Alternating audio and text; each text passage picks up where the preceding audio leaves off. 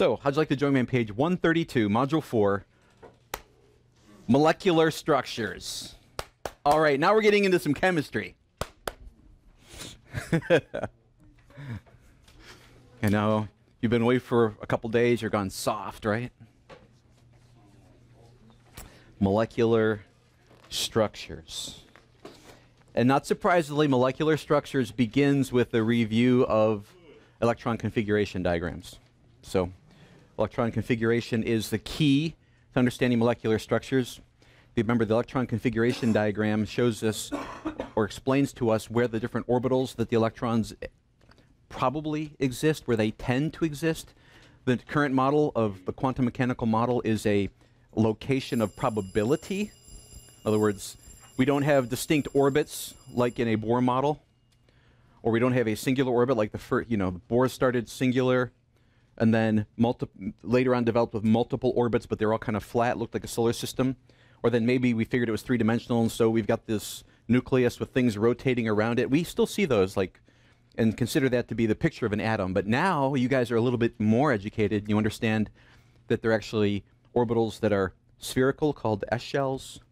Those that look like dumbbells. And by that I don't mean your neighbor. I mean they look like propellers. Okay? In the p shell, the p orbitals, in those p orbitals, there's 3 p orbitals. Each one contains 2 electrons for a total of 6. The d orbitals, there are 5 d orbitals, each with 2 electrons for a total of 10. There are 7 f orbitals, 2 each for a total of 14 electrons. And last module we discussed how in the periodic table we can see that structure just from the way the periodic table is set up. We mentioned that these first 2 columns, they represent elements whose valence electrons, that's part of this module, we started talking about it last module, they're valence electrons, they're highest energy level electrons. Think of them as the outermost electrons. Okay? Where do they exist? Well, everything in column 1A, their outermost electrons exist in the S1 orbital. So it's 1s1, 2s1, 3s1, and so on. Different energy levels, the s orbital, the first electron in the s orbital. The second column, for every energy level, the valence electrons exist in the s orbital, but they fill both the s1 and s2 positions. So everything in column 2, beryllium, magnesium, calcium, and so on, they all have an s2 electron. We're going to skip all the way over to the p's and say for every energy level, when the electron exists in the third column, see underneath here where it says 3a? On top it says 13, below it says 3a. I'm making a general statement which I'll review from the book in just a moment. I'm giving you a quick overview, and then we're going to go through it in a little more detail. But every electron over here, they exist, they have electrons, and their outermost, their valence shell electrons are in the p orbital of one of those different energy levels. Energy level 1, 2, 3, 4, 5. Remember, the energy level is the rho, and that's kind of the first identifier. The higher the energy level, the farther, think of it this way, the farther it tends to be away from the nucleus. Or the farther it can be away from the nucleus. It's a higher energy level. Then within that, there are s, p, d, and f orbitals. If the element exists on the periodic table over here between column 3a and, which would be considered column 8a, they have electrons that are in the p orbitals, filling each of those positions 1 through 6. Okay.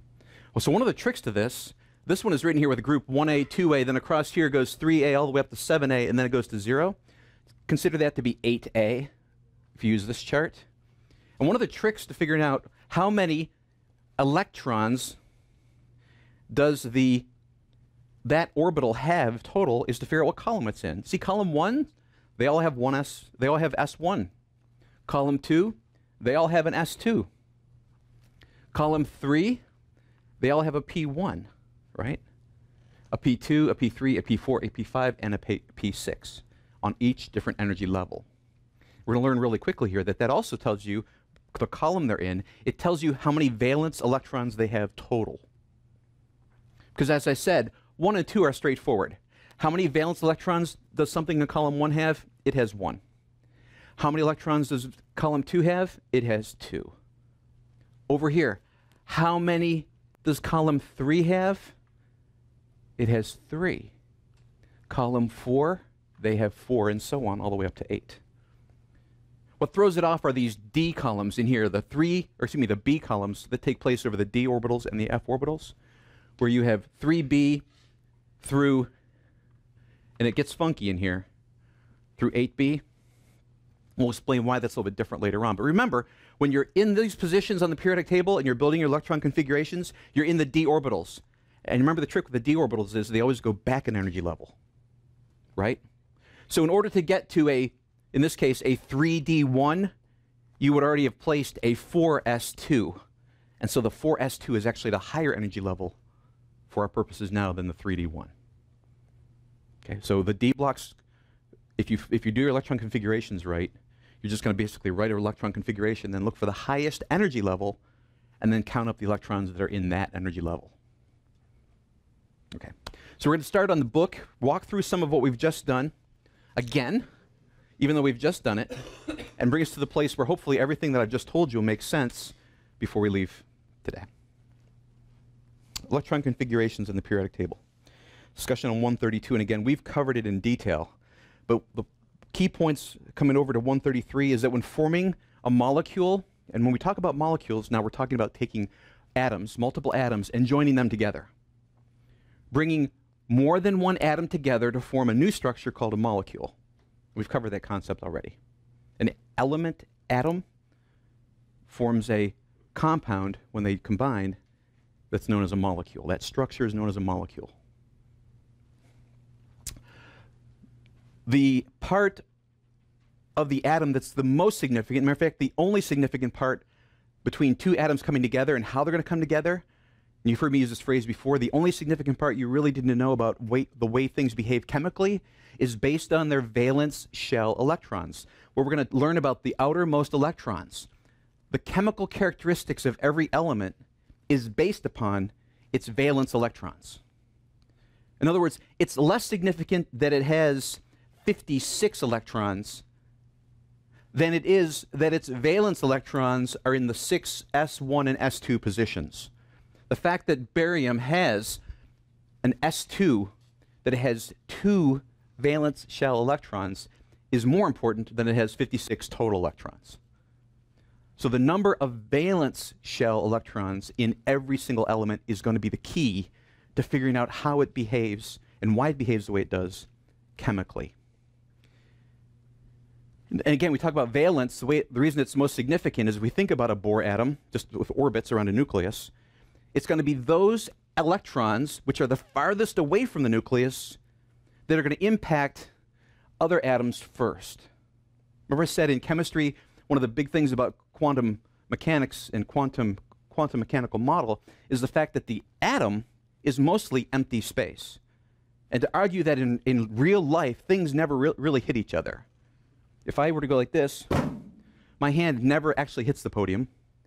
The forces that repel the podium, or that repel my hand, they come together, and think of it like a force field. The two force fields hit, and that's why when you're watching your favorite superhero movie or comic, and you see these folks come across and they punch each other and they've got force fields, it's not as if there's nothing that happens.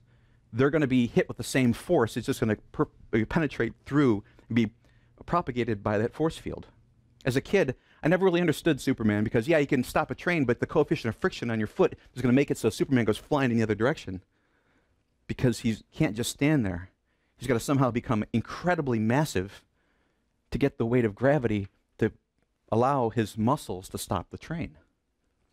If he stands in front of the train and does this, he might be able to take the impact. You know, those kind of forces at play. So here, when we talk about two atoms coming together, the atoms never actually hit each other. Matter of fact, the nucleuses never even get close. If we were to make it to scale, if one of you were the nucleus of an atom and you had all your electrons spinning around you, like all your peeps just spinning all around you, schooling around you, right? Another atom that you're going to react with, you might form a molecule, your two groups might get together, but you two at the centers might be so far away you never even see each other because your circle of friends are so big. They're impacting each other that you never see each other. So the nucleus of the atoms don't really come into play. Think of the nucleus as the reason why the electrons exist and the reason why the electrons are orbiting around the atom. and why there's a certain number of them.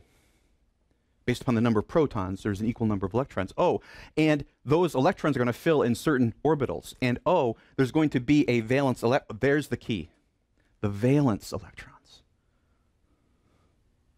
So that everything in this column, lithium, sodium, potassium, rubidium, cesium, these are all going to behave extremely similarly. Because they are all in the same column, but what that means is they all have the same exact number of valence electrons. They all have one valence electron. That's why over here, beryllium, magnesium, calcium, they all behave extremely similarly. Why? They all have 2 valence shell electrons. They all exist in an s2 position. S1 and S2 are their 2 valence electrons. Over here, column 3. Getting the gist here? Beryllium, aluminum, they all behave very similarly because they all have 3 valence shell electrons, because they're going to have they're going to have the S1, the S2, and the P1 of whatever energy level they're on. And so on. They all have 4. And so the reason carbon and silicon behave so similarly. Matter of fact, there's a lot of science fiction movies and theories that you go to another planet and you come upon a silicon-based life form. This whole idea of a silicon-based life form comes from this principle that, you know what, we understand life as carbon-based life form. You're going to find out that so much of what we know about chemistry and so much about life is based upon some combination of carbons, oxygens, hydrogens, but a carbon is in the center. The carbon is the big connector in our understanding of life. Carbon is the center, it's the core, it's the key. But if we were to look at the periodic table of elements, what element is not carbon but behaves the most similarly to carbon? It's going to be silicon. It has the same number of valence electrons as carbon, and valence electrons is the key to its chemical behavior. It's also the closest in size. It's only 1 energy level higher. So if you're to guess, if there was another type of life form where the molecules are all very, very similar to ours but not exactly the same, what would be the difference? Well, many would speculate it would be it's based on silicon, not based on carbon, because chemically they behave so much alike. Okay.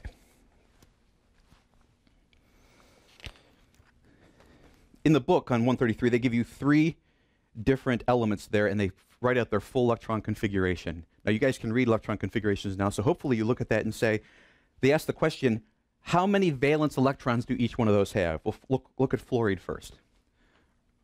Fluorine, the very first one. What is its valence electron count? Well, if you read the rest of the page, you're going to see that each one of these is 7. So we'll give you the 7, but let's see if we can find where the 7 are located. In fluorine, it's got a 1s2, 2s2, and 2p5 electrons. So it has 2 in the 1s level, it has 2 in the 2s level, it has 5 in the 2p level. How many total electrons does it have in its valence shell, its valence orbital? Well, what is its highest energy level? Look at the electron configuration. What is the highest large number you see preceding each one of the orbitals in its highest level? Do you see that it's a 2? So the 1s2, 2s2, 2p5. The highest preceding number is a 2. If we had a 3s, we'd have to first of all have the 2p6, right? Because we need to fill up the p orbital for the second energy level. So you'd have a 2p6. Then the next one you would have when you build it would be a 3s1. If a 3 shows up, guess what? Then 3 is the highest, and we only look at the 3s. In this case, the highest energy level is 2, so we look at all of the 2s. It says that we've got a 2p2 and 2p5, or excuse me, 2s2 and 2p5. 2s1, s2, 2, p1, 2, 3, 4, 5. Column 7. Does it match that I have 7 valence electrons? Yes. The S's and the P's count up to be 7, and it also happens to be in column 7A on my periodic table. So from both of those, I would say fluorine has 7 valence electrons. Chlorine. Well, guess what? Chlorine is 1 energy level higher, but in the same column as fluorine. I would expect, without looking at the electron configuration, that my highest energy level is 3rd energy level, and I've got 2 S's and 5 P's. Again, just like fluorine. Check it out. Yep, see we filled in the 2p6 position, and then we built from there with a 3s2 and a 3p5. So chlorine has 7 valence electrons. And iodine. Now this is one that's a little bit tricky because we've got some d electrons in this configuration, right? Please look at the electron configuration in your book right now, the 3rd one. Read across from left to right. You see where it goes from 1s2, 2s2, 2p6, 3s2, 3p6, 4s2, 3d10. Okay, if we stopped right there, what would be the highest, what would be the valence count for an element that ended at 3d10? What is the highest energy level? As we're looking from left to right, if we stopped at 3d10, what would be the highest energy level? Do you see that it would be 4? It would be 4, and the count would be, how many valence electrons are there then? 2, because it's 4s2. That's hypothetical. Now let's continue across on iodine. It goes to 4p6, 5s2, 4d10, 5p5. With its full electron configuration for iodine, what is the highest energy level in that configuration? Number 5. Good, Ray. It's 5. The highest energy level is the 5th energy level. How many electrons are in that 5th energy level? Looking at your full configuration here. Correct. The 5th energy level with 7 electrons in the 5s2 and then the 5p5 orbitals. Counting 5s1, 5s2, those are the 2 in the s orbital, then 5p1 and 2, 3 and 4, and then 5. We would see that from the periodic table over here by saying, look at, I've got iodine way over here. It's in the 5th energy level. So my highest energy level is the 5th energy level. It has electrons in the 5s1 and 2 positions and in the 5p1, 2, 3, 4, and 5 positions. Are there electrons here? Yes. But what energy level are all of these d electrons? 4th energy level. Remember, you subtract 1. So if you have a 5, if you fill d's, they're going to be an energy level below the valence. So even though they fill later, they're of a lower energy level. So you need to remember that. Just because they're at the end of the electron configuration doesn't mean they're the highest. You need to look at the number in front of the orbitals to determine what is the highest energy level. So again, for iodine, it's 5s1, 5s2, 4d1. Okay, that's 4. That's 1 less than 5. I'm not worried about that. Okay, now I get back over here to p. Now I go back up to the 5th energy level. p1, 2, 3, 4, 5. Okay, my valence are all the 5th energy level electrons.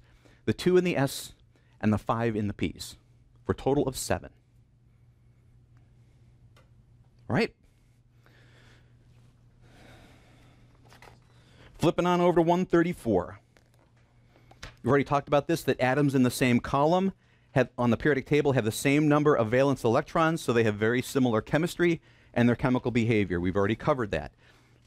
The next thing in the book they talk about are the noble gases, and we, again, have talked about this the last time we were together, through the last module. But the noble gases are the ones to the far right column over here on the periodic table. Now, what did I tell you about the noble gases? Do you remember? Go ahead, Will. They're stable and they're like Yeah, they're stable, they're satisfied, they don't want to react. If they don't want to react, then what does it tell you chemically about them? There's something about what that makes them not want to react. They're valence electrons, right? I said valence electrons, the valence electrons have everything to do with how elements and atoms react chemically. If those atoms don't want to react chemically, there must be something about their valence electron configuration that makes them not want to get involved with sharing or swapping or do anything like that. They just want to be left alone. Why?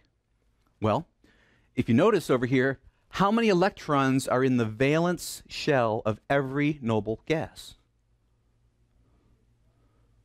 What column would they be in? Column not 1, 2, 3, 4. What column to the far right? It's not marked that way on this chart. But it's column 8. It would be column 8A. How many valence electrons then do they have?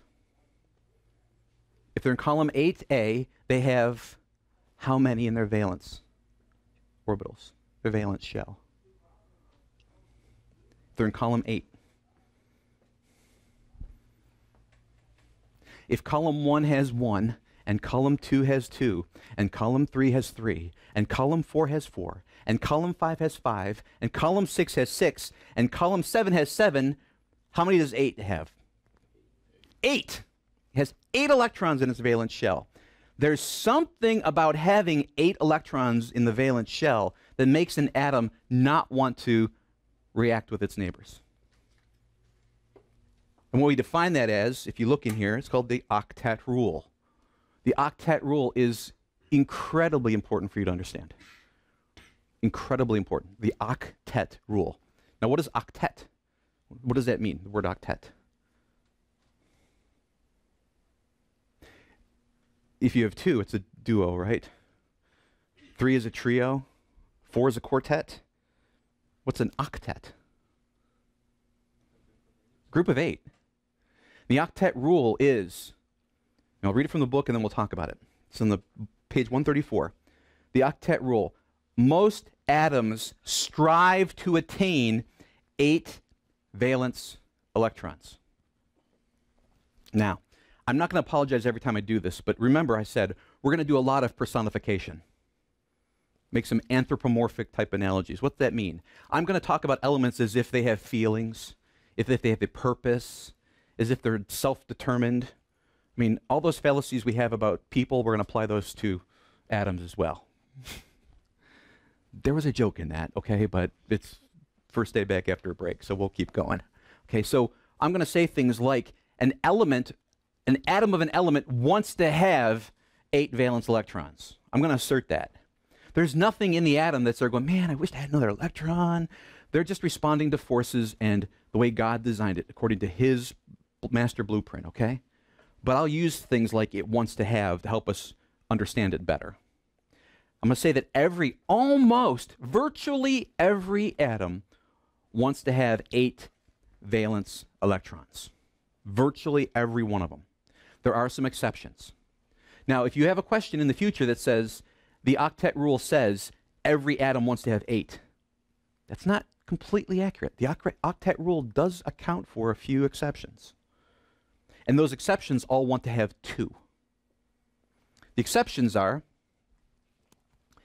hydrogen, helium, lithium, and beryllium.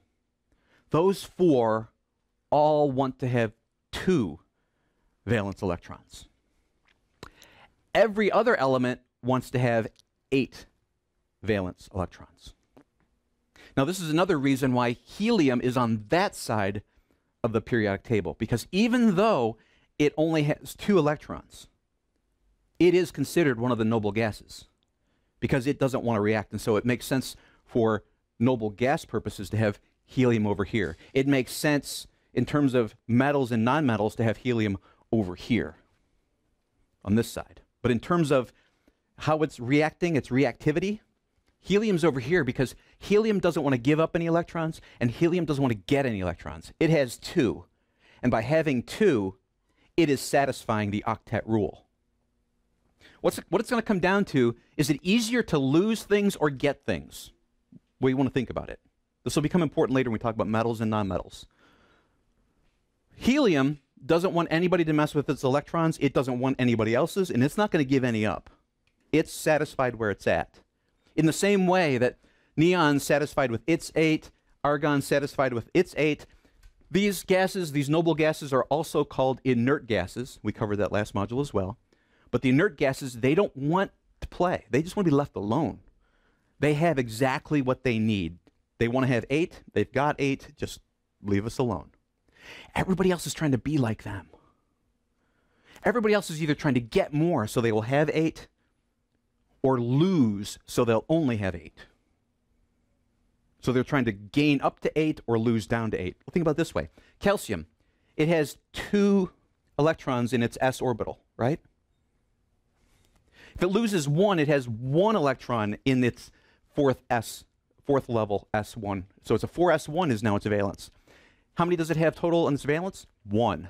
If it loses 1 more, just by losing 2 electrons, what does its electron configuration look like now? It ends in a p6. It now has 8 in its valence shell. By calcium losing 2, it goes to 8 electrons in its valence shell. It can lose 2,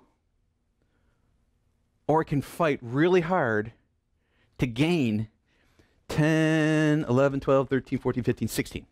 What's it going to do? Lose 2 or gain 16? Remember, it's trying to do as little work as possible, right? It's easier for it to lose 2 than it is for it to gain 16 because it's striving to have 8. And if it fills this way, once it gets 1 more, it's going to have to go back to the 3d orbitals. Fill all of 3d, and then build 4p1 and build up to 4p6. Much easier for it to lose 2 and fall back to the same configuration as argon. That's why when we wrote the abbreviated electron configuration, abbreviated electron configuration, we abbreviated it with brackets and used the noble gas. Why? That's what they're trying to get to if they're losing. So by using your abbreviated electron configuration diagram, you can see the noble gas, and then if it builds up, you can say, wow, it's only 1 electron away from the noble gas. It's only 2 electrons away from the noble gas. You can see how it is relative to the preceding noble gas. Okay, so the octet rule says that virtually every element wants to have 8 electrons in its valence shell. So, the exceptions being hydrogen, it would love to gain 1, so it could be like helium. Lithium, it would like to lose 1 to be like helium. And beryllium would like to lose 2 to be like helium. Once you get over to boron here, boron's all about gaining 1, 2, 3, 4, 5, gaining 5 to get 8 like neon. And from that point forward, every other element wants to gain or lose to get 8. The first 4 want to get to 2. Everybody else wants to get to 8. It's incredibly important as we move on for reactions and structures forming molecules.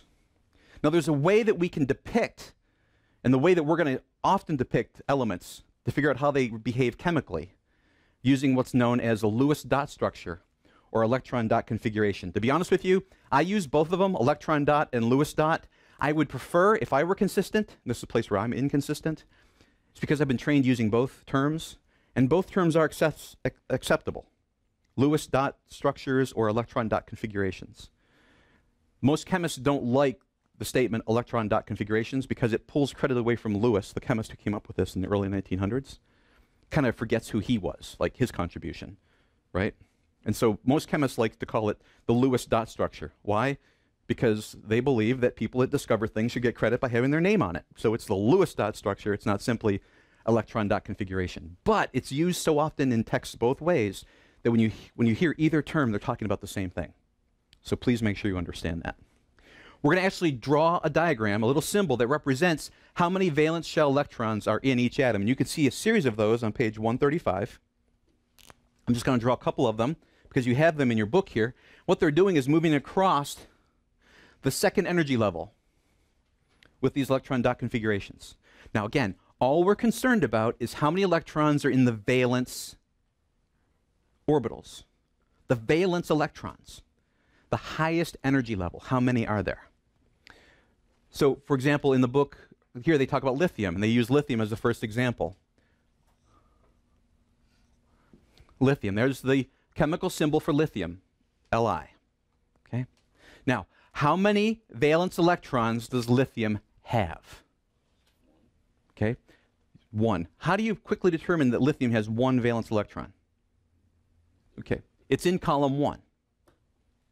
It has 1. Where is that 1 at? Well, it's in the second energy level in the S1 position.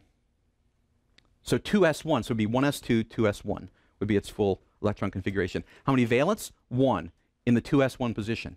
Now, here's the chemical symbol for lithium. How do we draw that?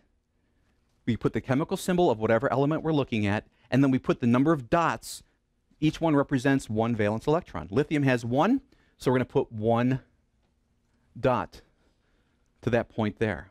It works for every single element. We're just going to write the chemical symbol for the element and then put dots around it for how many valence electrons that it has. Now, on the other end of the extreme here on second energy level, it goes all the way across to neon.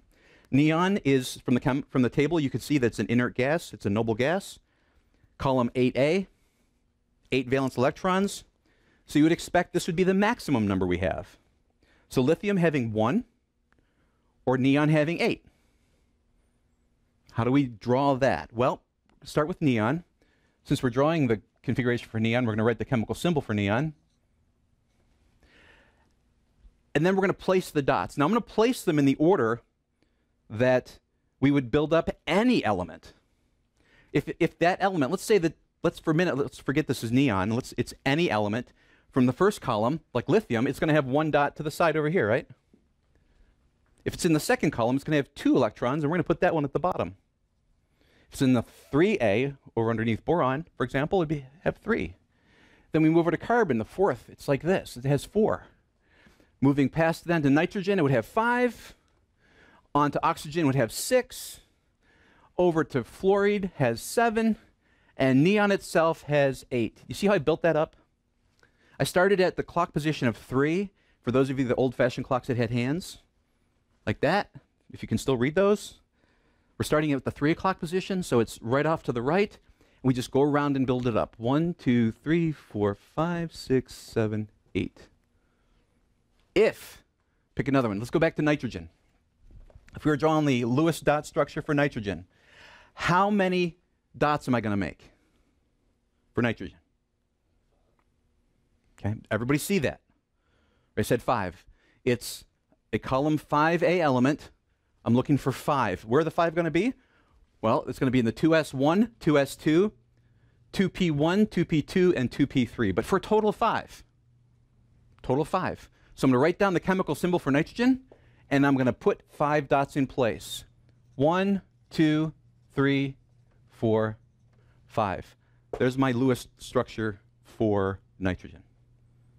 So any element, you just write the chemical symbol for the element, figure out how many valence electrons it has, place the first one at 3 o'clock, and count up going around. Now, you're going to find out real quickly that if the number is 4 or less, to make a nice, perfect symmetrical diagram here, if the number is 4 or less, you're going to go ahead and put the dot directly at the 3, 6, 9, or 12 position. But if you've got 5 to 8, what does that tell you?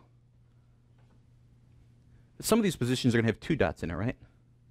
So if I just had carbon and it was 4, I know I can just go center it, center it, center it, center it. Nitrogen has 5. That tells me I'm going to go all the way around and have one more, right? So over time you'll learn to say, hey, I'm going to place my first dot, but I know there's going to be a 5th one, so I'm going to offset it a little bit to the side. Center this one, center this one, center this one, and there's my offset, number 5. So initially, if you're just going center, center, center, center, a little bit off, if you do it in pencil, erase it and center them, that's fine. If you're doing it in pen, not recommended. But if you do, start to think ahead. Hey, I know I'm going to come around here again. If we were at oxygen in 6, this one would have been offset, so I could take the second one there. And when you get really good at it, you'll go, hey, 6 is 1, 2, 3, 4, 5, 6. Okay. But that's how to draw a Lewis configuration or an electron dot configuration for any of the elements. Okay. Now let's take a look over on page 136, example 4.1. They go through drawing the Lewis structures for the following atoms. Sodium. You should see very quickly how they came up with this. Sodium. How many valence electrons does sodium have according to the periodic table? Find sodium. It's column 1A. What's its electron configuration? 1s2, 2s2, 2p6, 3s1. Okay? I've got one valence electron. Where's it going to go? On the Lewis dot structure? One dot at the 3 o'clock position, because that's where I start all the time. Later on, when we get a little more sophisticated, we start doing, we start doing molecules. You'll see where there might be times when you want to shift electrons around. But right now, let's follow this basic pattern. So sodium is going to have one dot in the 3 o'clock position, and in your book, it should show that.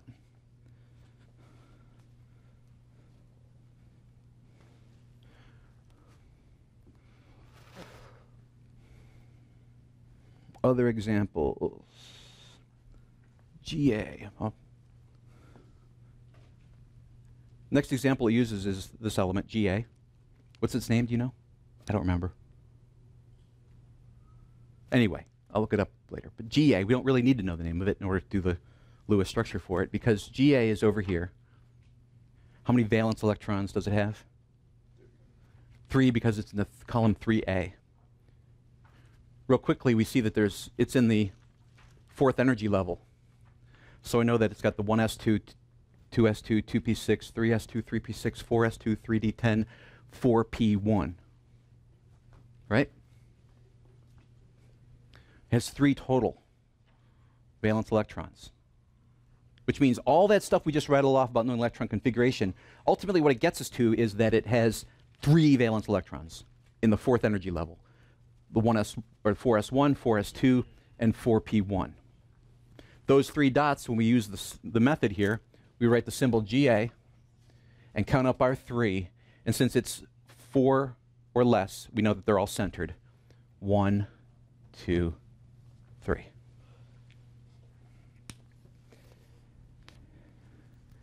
And they use the example of TE. So in the 5th energy level, column 6A. Column 6A means it has 6 valence electrons. Chemical symbol, Te. It's greater than 4, so I know that I'm going to have to do some doubles. 2 doubles, right? So I'm going to go ahead and start, just do double, double. Single, single. Is that right?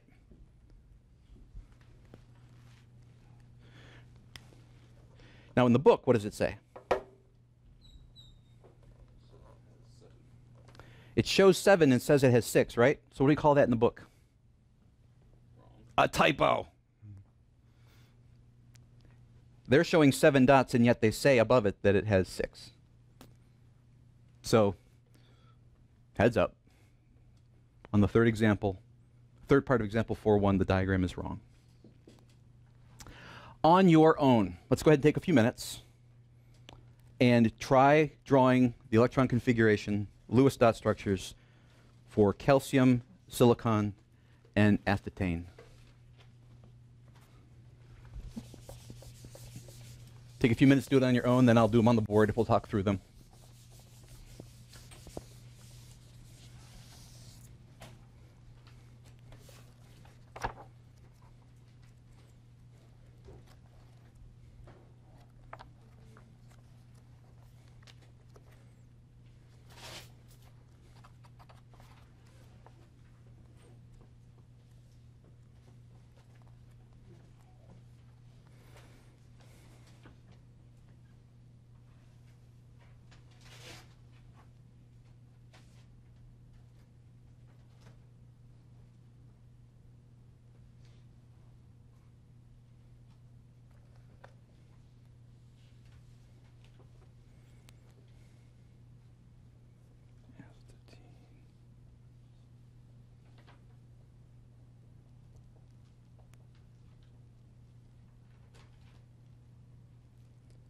Te is tellurium. Didn't know that. Tellurium. Okay. Tellurium and gallium. Okay.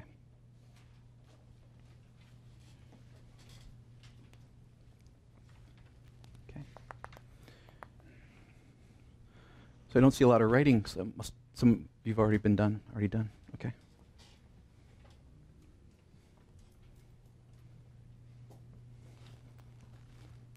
So we're going to building electron configuration or Lewis dot structures for calcium, silicon, and astatine.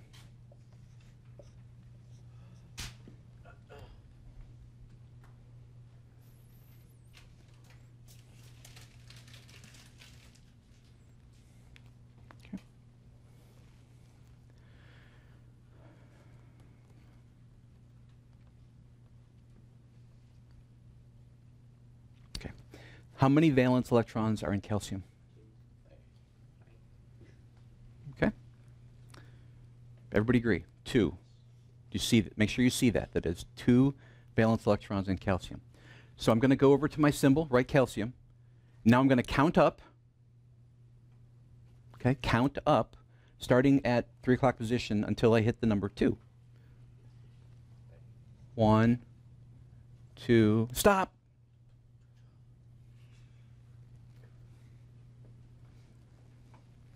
Okay. Done. That's it. That's the electron dot structure, the Lewis dot structure for calcium. Now, let's go ahead and write out the full electron configuration. Oh, I know, I heard that. So let's see. What are we up to? 20. So it's going to be 1s2, 2s2, 2p6, 3s2, 3p6, 4s2. There. We look across the highest energy level. 1, 2, 2, 3, 3, 4. Between 1, 2, 3, and 4, which is the biggest number? 4. What's my highest energy level? 4. How many electrons are associated with the number 4? Just these 2 right there. And that's what I've indicated. Those 2 electrons are my valence electrons. Silicon. According to the periodic table, how many valence electrons are there? Okay, it's in column 4A. Okay, everybody, again, you see that. It's in column 4, so it has 4 valence electrons. So I'm going to place 4 of them. It's 4 or less, so they're all going to be centered. So I'm not worried about the symmetry of my diagram, because the 4 are going to be 1, 2, 3, and 4. There, I've got all 4 of them. Let's write out the full electron configuration for silicon. It's got 1s2, 2s2, 2p6, 3, that won't work, 3s2, so we're here, 3p2. Okay, so I've got the numbers 1, 2, and 3. Which is the biggest number? 3! Good! 3! 3 is the biggest number. Yeah, micro claps, everybody. Okay. 3 is the biggest number. So how many electrons are associated with the 3rd energy level in this configuration? I've got these 2, and I've got these 2. And 2 plus 2, 1, 2, 3, 4. Column 4. 4. 4. Now, I'm not going to draw the whole thing out for astatine, right? 85 of them. But we could go through and draw out the full electron. Now that we know how, we could do it pretty quickly. Okay. Okay. Well, yeah.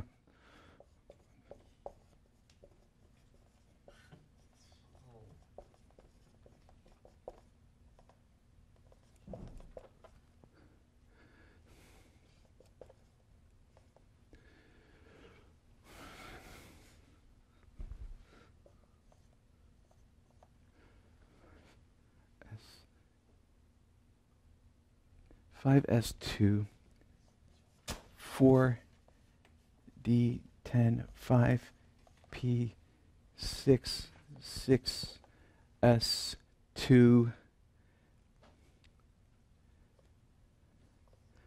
And we get into the F level after that. 5 F14, 6. Now then it goes, think it's 4F14, then 5D10, then 6P6. Actually, we only go 6P5. Okay? So there's the full electron configuration for astatine. So we've got 1, 2, so we've got 1, 2, 3, 4, 5, 6. 6 different energy levels show up there, 1 through 6, which is the highest. 6. How many electrons are associated with the 6th?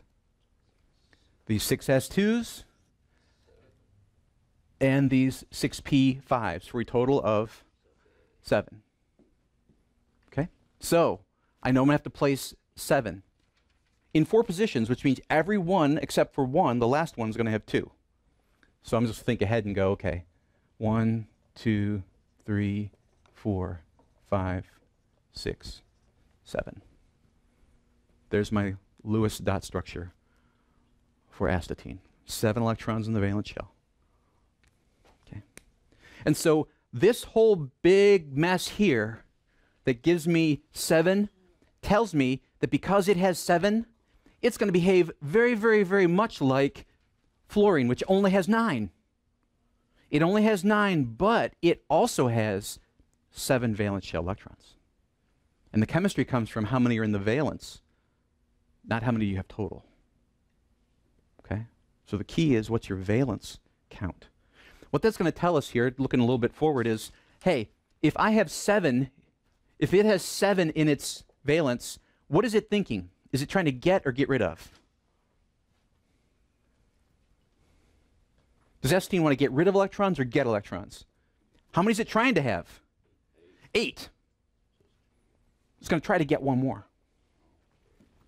Calcium. How many does calcium want to have? Astatine's way over here. Okay? Calcium has 2. How many does calcium want to have? It wants to have 8. So would you think it's going to try to fight for 6 or get rid of 2? It's going to get rid of 2. It's going to get rid of 2. And that is the fundamental difference between metals and nonmetals. Metals want to get rid of electrons. Nonmetals want to get electrons. That's why we have the stair step. Yeah. And then we'll get into the D as well, and these behave all funky too. These have weird characteristics because the D level of the lesser fills up before the greater. All right, just as a heads up, we're going to start doing review problems, practice problems, review questions, things like that as we go through the module. So I can't assign homework by policy for tomorrow, right? But I can assign homework for Thursday, beginning tonight, and I can assign more tomorrow due Thursday, right?